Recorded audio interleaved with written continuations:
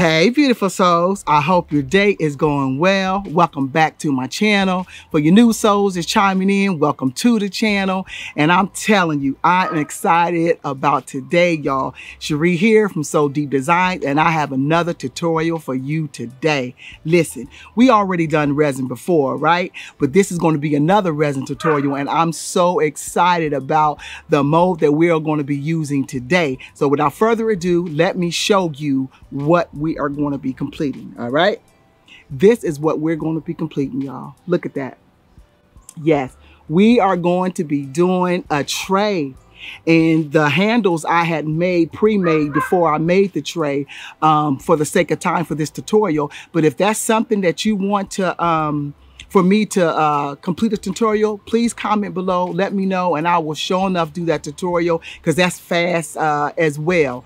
Okay, and so if y'all seen any of my videos before, which is with my resin videos, and the folks that have not, I will make sure I will link them up top somewhere or at the end of the video, but you can reference some of the basics. But listen, the only supplies you are going to need, you're going to need your gloves, you're going to need your resin. I used gold mica powder, I used black mica powder, I used gold flakes, and I think it was 18 karat gold, that's the gold flakes, and glitter. And look, that's all you need, and of course your mold. So without further ado, let's get to this tutorial. All right, beautiful souls, I am going to share with you the items I use for this project. I have my resin, I have my gold flakes, they're 14 karat flakes. I have, I believe that is, yes, my black mica powder. I purchased that at Hobby Lobby. And this is Pearl X, I believe. And I have my mainsprings, which I purchased from Amazon. And I love that mica powder, y'all. You'll definitely need to pick it up. Just have some gold glitter. I believe that is Martha Stewart. Love Martha Stewart. And I have some alcohol ink. And that is also going to be gold. I'm not sure if I'm going to use it yet. And like I said, I have my resin, I have my tweezers. Of course, I have my brush to help me move along the resin when needed. And I also have my handles. I prepared these handles before that I want to complete the tray, because I need these handles before the tray dries. So these are the handles, and if you would like me to complete this in a tutorial, please comment below, and I will be more than happy to do that. All right, so let's move this stuff out of the way. So we can prepare for our mold. And I'm just cleaning that table off. I already have my resin prepared. And cups. I like to put my different items that I'm going to be using in different cups instead of just like kind of clunking it up in one. And there are my gold flakes, my glitter, my black mica powder, my gold mica powder, and I think I have a shimmer of gray in there, or silver, that I'm going to be using as well. And so now I am going to show you what molds we're going to be using. I am going to be using the Afro woman.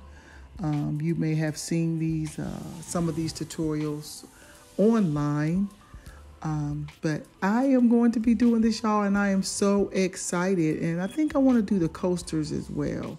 At first I was just going to do her head, but I want to do the coasters as well. And so right now I am just going to mix my epoxy resin to get it ready. And y'all remember, I do have videos that I will definitely link up top where you can revert back to as to how, you know, I mixed and all that. Because you want to make sure, yet again, you mix this well, y'all. It starts out cloudy, then it becomes clear. You may still see a little bubbles in there, but that's okay. But the most important part is that you mix it at least from 3 to 5 minutes. I know that sounds like a lot, but that is going to be needed in order to make sure that your epoxy is mixed correctly. Because if it is not mixed correctly, y'all, the issue is going to be your mold is not going to adhere, and it'll be unbalanced, and it will be messy and sticky. It will not harden, y'all. So just make sure that y'all really mix that up. And so I'm gonna go ahead and go off camera and mix it up for the sake of time. And so, and after I do that, I will be back after it's all mixed up. All right, now I have mixed my resin.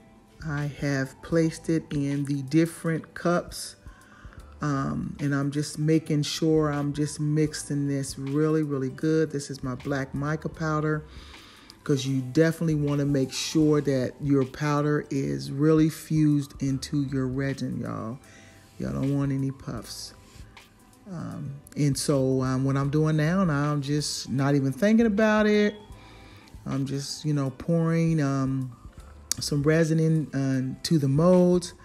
And because you remember, you have a time limit in regards to the resin, because, you know, it cures. So I'm just trying to get that resin around just to get it in that mold. And that's what I am doing. And I am just taking my time and making sure that all of my edges is filled, because you want to make sure that your edges are filled. And I'll just go ahead and I'm pouring some clear resin now. And now I'm going to just play around with little black, and I'm just going to pour some more black in there as well. I love, you know, doing, you know, different techniques. That's why I like to separate my resin versus like clunking it up. You get so much of a better effect and look. And so right now I'm just stirring up my gold flakes, and some of them are kind of thick, guys. So make sure when you mix these up that you break them apart before you mix them in your resin, because those big pieces can cause you a little challenges sometimes, and especially if they're sticking up above the resin. You don't want to do all that sanding if you don't have to. You want to make sure everything is up under that resin so it could be really nice and smooth. And so I'm just taking it, because I did mix it with the resin, just taking it, going around, playing around, just putting it in different spaces, still by checking to make sure that I get those edges. And so when we start adding other items, you know, it'll spread around, and the colors and things start fusing together, and it is going to be so beautiful, y'all. I'm telling you, just beautiful, so beautiful.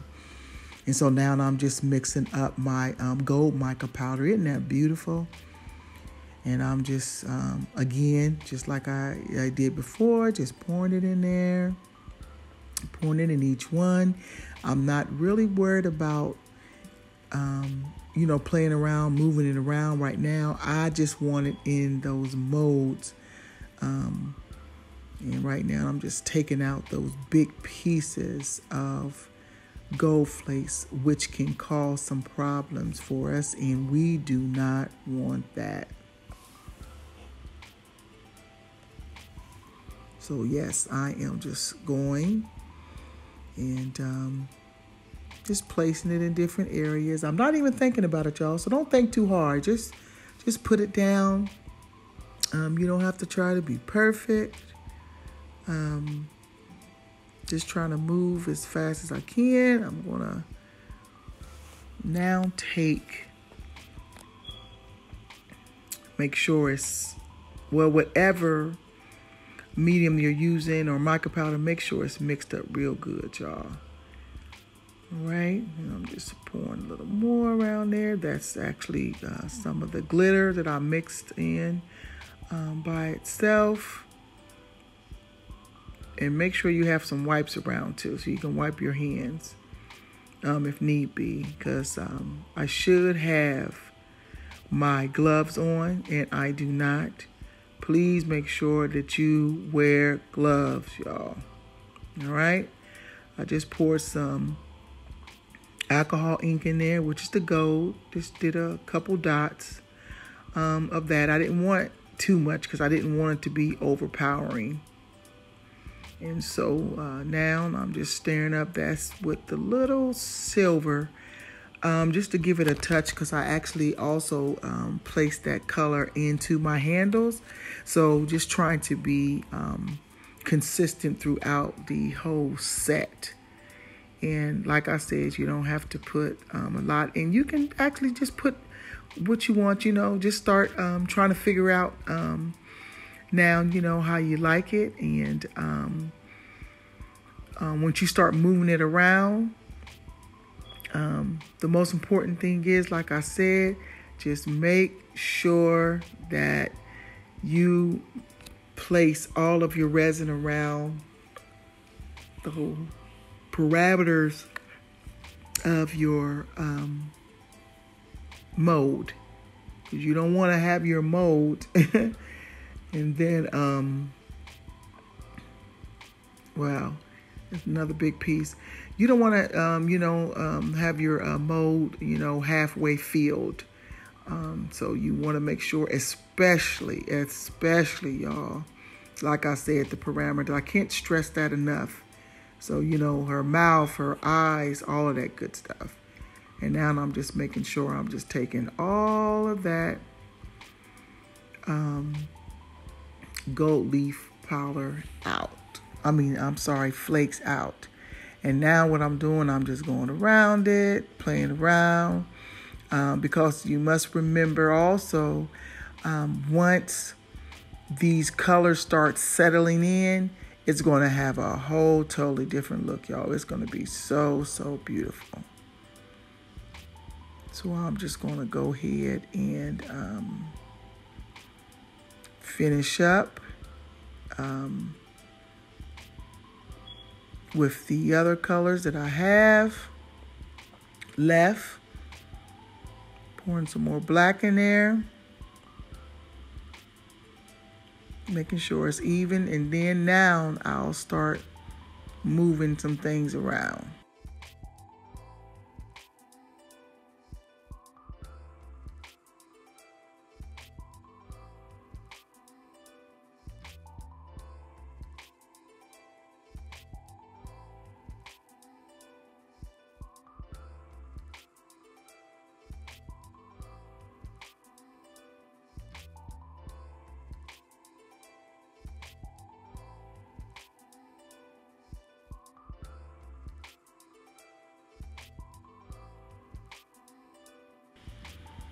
Because I'm almost, my mold is almost filled. And I don't want it to get too hard on me. So I'm trying to move as fast as I can. And you don't have to do all three of these at the same time. You can do one at a time.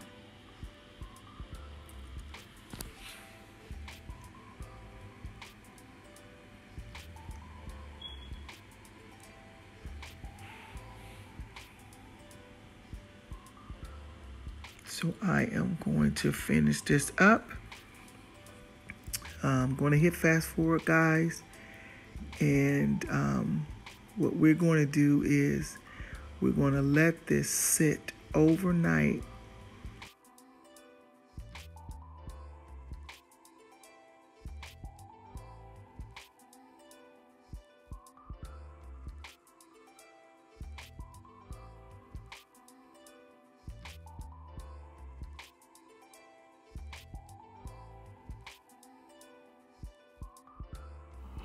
All right, beautiful souls, we are back. Listen, I know I told y'all that we were going to wait until the morning to demold, but when I say this piece is so beautiful, it's been a few hours. You see, it's a little nighttime now, you know, it's getting dark.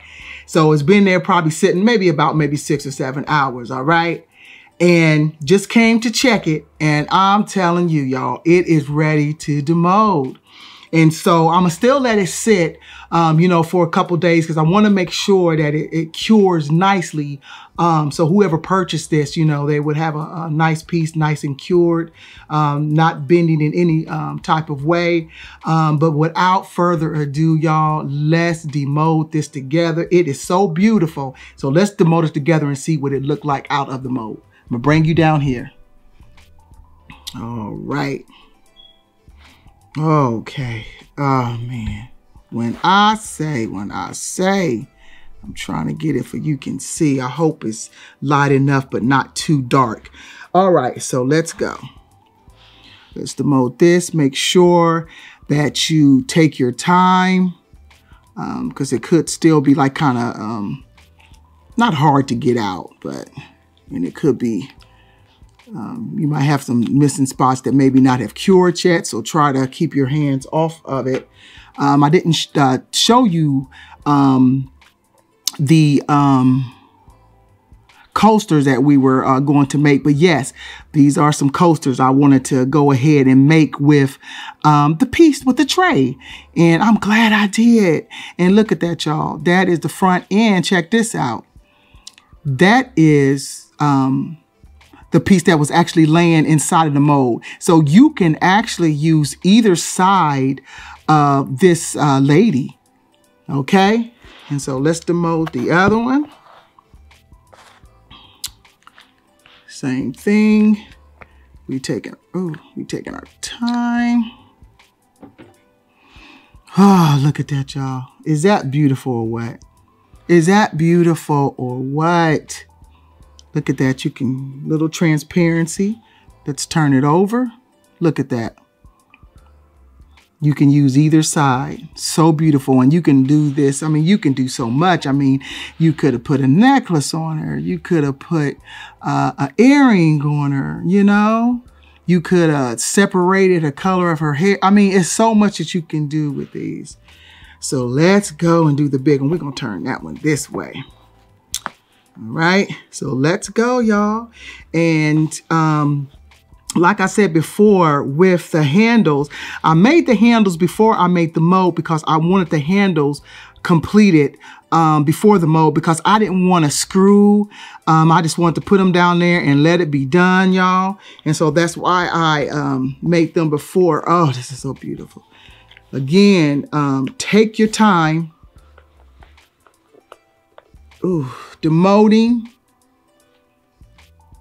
especially around like her areas of her face where her lips and her eyelashes are. Oh my goodness, this is so beautiful. Y'all, listen, look at this, y'all. Just look at that. Look at that. Is that beautiful or what? I just wish y'all can, I'm hoping that y'all can see how beautiful this is. And it's the same thing. Look at the back. Look at that. And so even if you want to use it as your tray, you can definitely do that. But check this out. Say if you wanted to use it as a riser or you just want to change it, you know, you want to change out, guess what? Because of the handles, it's sturdy. You can turn it this way and you can do it this way, y'all. Look at that.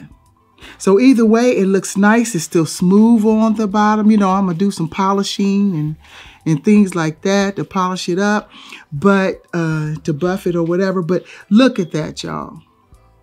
That is just so beautiful. So you can really do so much. Like I said, it's going to be used as a vanity. You know, you can put your little wine glasses on, put your little wine up here and, you know, your little wine glasses. You know, you could do so much. It's really, you know, what your preference is. But let me turn this around so you can really see how beautiful, beautiful, beautiful, beautiful that is. Let's turn that. So y'all, this ends our tutorial, and I just want to say thank you yet again for taking time out to tune in to my channel. And if you find this content, you know, at your pleasure, could you please just go ahead and hit that like button? If you have not already subscribed, go ahead and subscribe. I would love to have you in the Soul fam. And until we meet again, y'all, we are going to be doing a lot more of the resin and different molds and things like that with the Soul twist. So make sure you have your notification bells on. And until the next time we meet, y'all, I want y'all to challenge yourself. I know a lot of times people are afraid to use resin, or they may have used resin and, you know, had a failed project. Hey, so did I. You know, when I started out with resin, I had a lot of mess ups and mishaps, but you got to keep on doing it. You got to keep on practicing. And I'm telling you, you will get better. All right. And so to the next time we meet, peace.